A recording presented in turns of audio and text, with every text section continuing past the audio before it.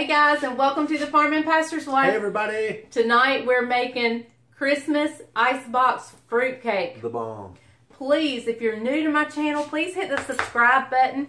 Hit the bell notification so you don't miss anything. So you get all those notifications when the new videos come out. That's right. And we have a lot of fun here. Hit the thumbs up. Yes. Give us a like. Leave us a comment.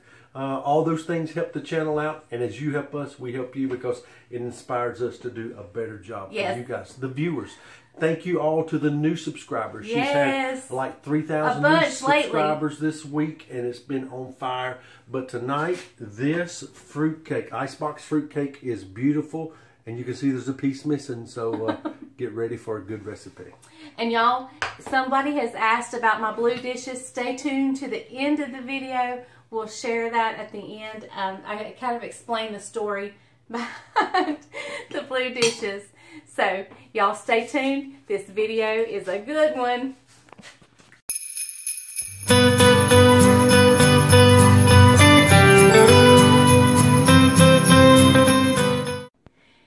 Hey guys, so you have waited patiently for this Icebox fruitcake recipe, and I am about to give it to you. I'm so excited. We've had a lot going on here, a lot of remodels. See, my old mirror is still sitting there. But anyway, that's what's been going on. And so in between days of being active with the remodel stuff, I mean, I didn't do anything, but making decisions and stuff like that.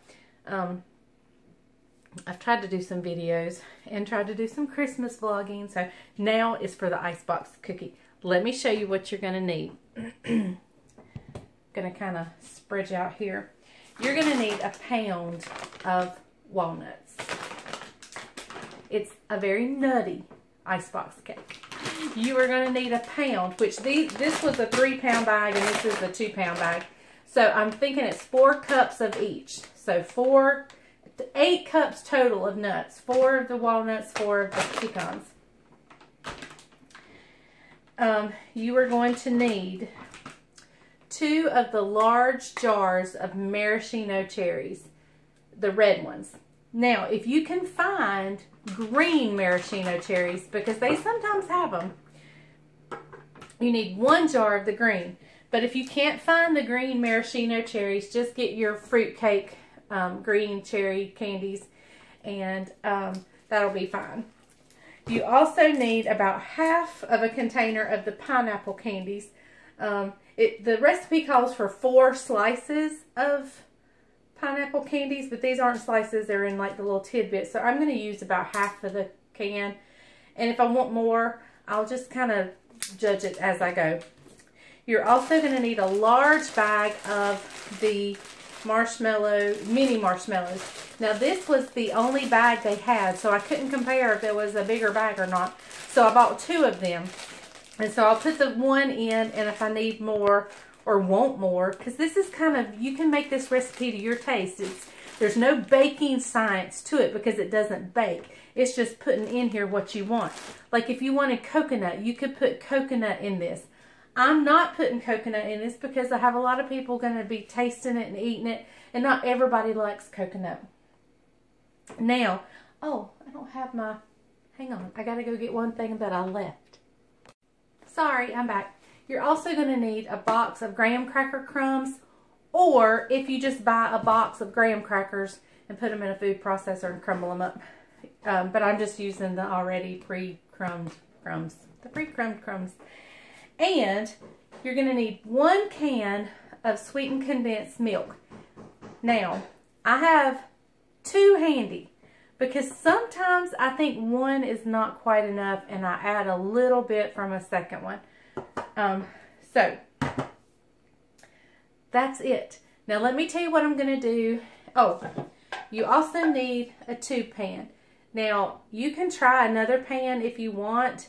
This is what I've always made it in because I can take the center out. And anyway, it's what I've always used. Now you can try something different if you want to. I don't know if it'll work or not. But I'm going to grease this really good with some Crisco. I don't think I need to flour it because it's not bacon or anything. I just need it to be easy to slide out. So I'm going to grease it really good. Also, while I'm going to pause for just a minute, and I'm going to chop these up, my nuts, into smaller pieces because these are halves. These are big pieces, so I want to chop them up in a little bit.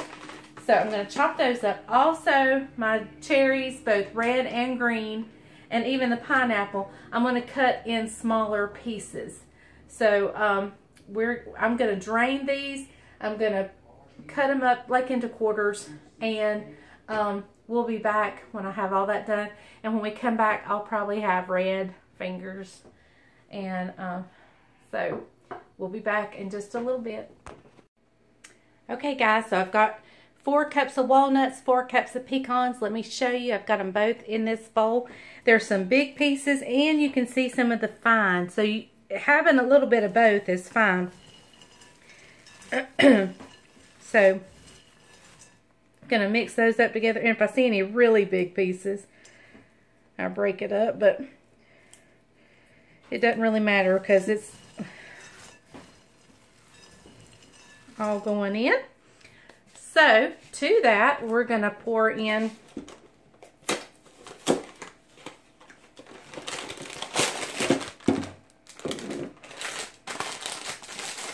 looking for a knife, but I don't need it. Our graham cracker crumbs.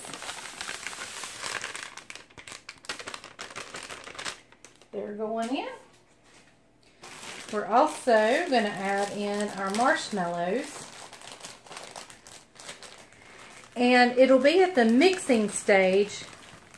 And I usually, if you have a strong man that wants to come in here and mix this, they can. So it's in the stage where my son comes and mixes it all together. And my bowl is really not big enough. That we'll decide if we need more more marshmallows. And I haven't even put the candies in here yet. And I am deciding, I'm making a executive decision. I'm going to put a little bit of coconut. I had a little bit left in a bag. It's not a whole lot, but I'm putting it in. I hope that's okay. But I don't think a lot of people are going to be coming to the house anyway, since all the stuff going on with the pandemic. So, and my family likes coconut. I may have to find a bigger bowl. And that's going to be a problem. So let me see if I can find a bigger bowl, because I haven't even added the candies in and it's about to overflow. Okay guys, so I didn't have a bowl big enough. I don't know what I used to mix this up in before. But anyway, here's my solution. I've divided it half and half, and then I think once we put the condensed milk, it'll sink down a little bit. And so I stirred my candies up, and I'm going to half them as well. We're going to do half and half in each bowl.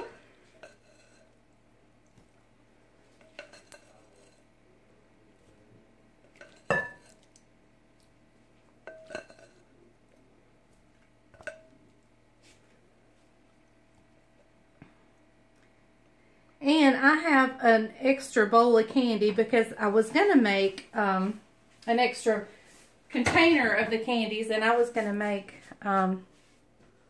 cookies. But I don't think I'm going to get to them this year because we're just so involved in the remodel. Alright, so I'm going to open up 1 can of cream of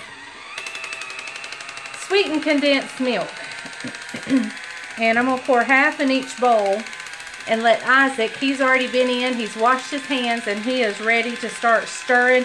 And there's only one way to do that, and that is to go in with your hands. He's going to mix it for me with his hands. And then we may combine them and put them together once they've come together.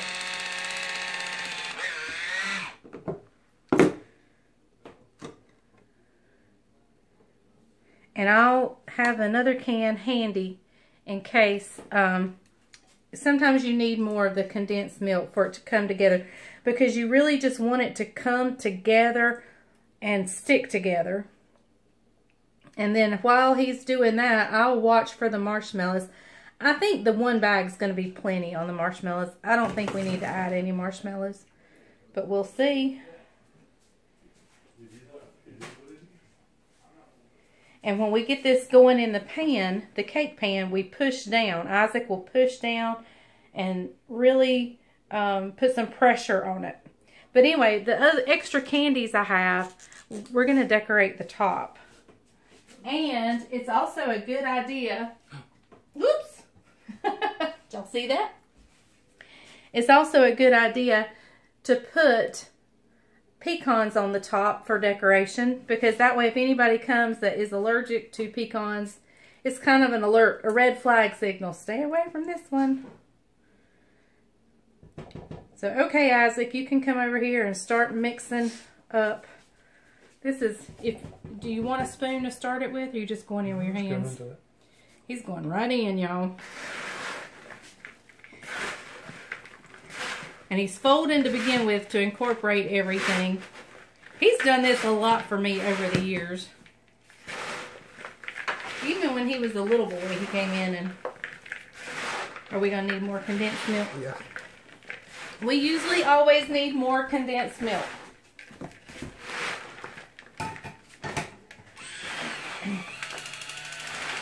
But that's what makes it good.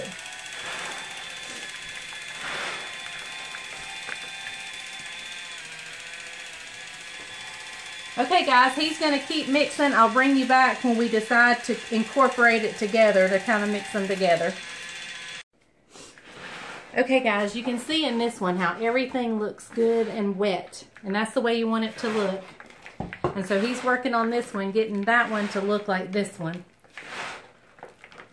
I may go ahead and start spooning this bowl. I think it'd be easier just to spoon it in there instead of mixing them. Probably. I'm going to go ahead and start spooning this into the pan and pressing down. Okay, guys, I've gotten one bowl in here and it's about filled this cake plate up, but Isaac's going to start pressing down. He'll use his fist and press down, and then we'll add this one to it. And the more you press it, the more it's going to stick together and the denser it gets. You want this good and dense and thick and heavy, and that's just what it is. It's a fruit cake. All right, so let's go in with some of this.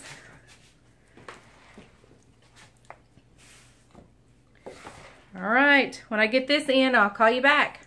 I'll call you back. I'll bring you back. Okay, guys, so here it is, all pressed down. And so I'm going to take some of these pecan halves, make sure they're pretty halves. I think most people would know to stay away from this cake if they were allergic to pecans.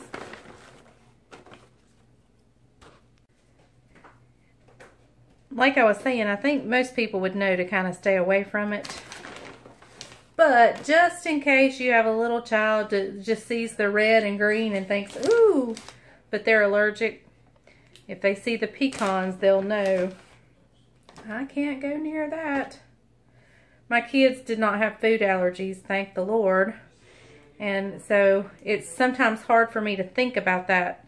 And I'm going to make 4 little flower arrangements here. Gonna open up the green ones, and you could cut these in half if you wanted to, but I'm kind of done with it.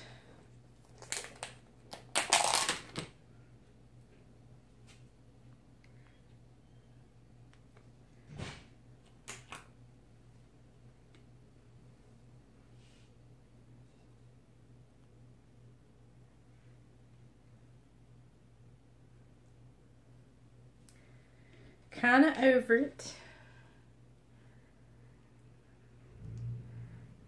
just to give it some pretty color on top.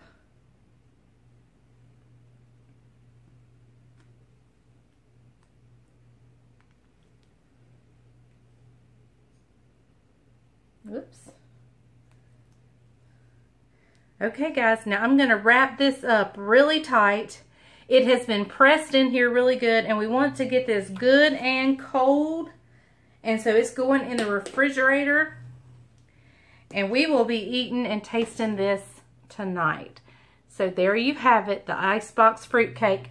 And as far as the pineapples go, I used anywhere between half of that container, which is the small, which is this size container. This says 8 ounce. On the pineapple, I actually used almost the whole container today. But anywhere between half to a whole is fine. And I'd say I put in about a cup of coconut, the 4 cups of each nut, 2 cans. It ended up using 2 cans of sweetened condensed milk, and 2 jars of maraschino cherries, 1 container of the green cherries, 1 large bag of marshmallows, and 1 box of graham cracker crumbs. So there it is, and I'm going to wrap it up really good with saran wrap, pushed down even more, and then tin foil, and I'm sticking it in the refrigerator, and we'll taste it tonight. Okay, guys, are you ready for us to try the Icebox fruitcake? Hey, everybody. Look at it. Look at that beaut right there. So pretty. Now, let me tell you what I did. You what? I unpanned it. No, I took it out of the pan off camera just in case it was to fall apart. But it didn't. It's perfect. It's a miracle. But what I did was I just took a knife and ran around the side just to loosen it up, and then I turned it upside down until I heard the plop. So we're ready to try it. He's got his milk ready, but I don't have any coffee ready. That's her own fault. That is. No, it's not. I was cooking your supper. I mean, you've known all day we're going to try this thing. You're right. I have known all day. Now, this is the kind of cake that the longer it sits, the better it gets. Like the orange slice cake. I didn't say that when I made that the other day. I have a cramp in my hand. You got cramp? Here, I'll cook for you. You've got the piece. You talk. Anyway, I didn't say that the other day when we made the orange slice cake, but that's another one of those that the longer you let it sit, the better it gets. And as long as you have some of that orange and powdered sugar glaze every day, just cover it up. Isn't that pretty? Look at that goodness right there. Turn it on this side. This side's really pretty. See the marshmallows right there? Here, look at there. Ooh. Flip it over so you can see the other side too. There's the other side. And it's been in the refrigerator how long, sweetie? What, 4 hours, 5 hours? Probably, thereabouts. And it's going back in the refrigerator, and it's going to be delicious, and I get the first bite. Yeah, that's not fair. It's very fair because I made it. The Bible says, obey your husbands. Yes, it does. How long is it going to take you to get a bite there? I don't know. Grandma was slow, but she was... Old. Old, yeah. Mm-hmm. So am I. Yeah. How is that? Give me that. I'll wait all year for that cake. Really good. This is a phenomenal cake. Y'all, there was like a few crumbs left when we were putting it in the pan. That would have fit in the pan, but Isaac didn't want it to fit in the pan. He was like eating it out of the bowl. The sweetened condensed milk, along with all those nuts. This cake is delicious. All it needs is a cup of coffee. If you like black coffee. That was really good. I don't like fruitcake, but I love this. It's delicious. The hardest part is mixing it up. Yeah, that's the hardest part. And I can do it, but my hands get to hurting and cramping. So it's just easier for me to get Bryant or Isaac one to do it. But if you don't have a big strapping, that was ugly, handsome man to stir your fruitcake, it's okay. You can do it. Show them guns, baby. You're so bad. Anyway, so I hope you guys enjoy this. You still have plenty of time to get it made before Christmas. And that is, what a beautiful table piece that makes. Yep. I mean, that is stunning. That is absolutely stunning. So, y'all enjoy this cake. Now, before we sign off and say goodbye, a lady has asked me about my dishes up here. So, hang on. I'm going to explain that and then we'll come back and say goodnight. Okay, so to the lady who wanted to know about my blue dishes up here. As most of you know that have followed me a while, this is my childhood home. And these plates belong to my mom. But when I moved to Tobaccoville, she gave them to me. And I say they belong to my mom with the exception of the Flow Blue plate right there in the center. My snowman is covering up one of my prized possessions, that one right there, the bowl. But my mama gave them to me when we moved to Tobaccoville. And of course I didn't have this beautiful blue cabinet to put them on. So when I lived in Tobaccoville, they occupied the shelves of the brown cabinet here. So when we moved back home, there was no, oh, and my other prized possession is the cow picture right there. There was no place to put them except back where they came from when my mom was living. And so that's where they went. I don't know when we remodel our kitchen, I don't know where they will go. But she loved antiques and I love antiques.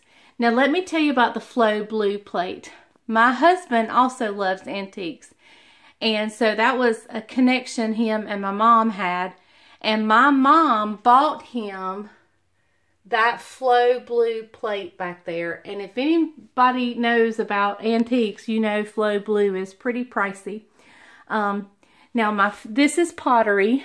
I'm from Seagrove area, and which is the pottery capital around here. And as you can see, this is from Seagrove. But my favorite plate is this square, but it's kind of got the corners chopped off. That is my favorite plate. And then my second favorite plate is this one back here, and I think it's Little Boy Blue. Anyway, I don't know what it is, but I love him. So that's the little story about my dishes. They were just some my mom collected, and they're beautiful, and I love them. Okay guys, that's the information about my dishes. But thank you for watching the Icebox Christmas fruitcake, or Christmas Icebox fruitcake, whatever you want to call it. But I hope you enjoy it. It is absolutely delicious and out of this world, not to mention beautiful. So thank you guys for watching the Farm and Pastor's Way. Telephone call. Be sure to hit the subscribe button, the bell notification, and give me a thumbs up.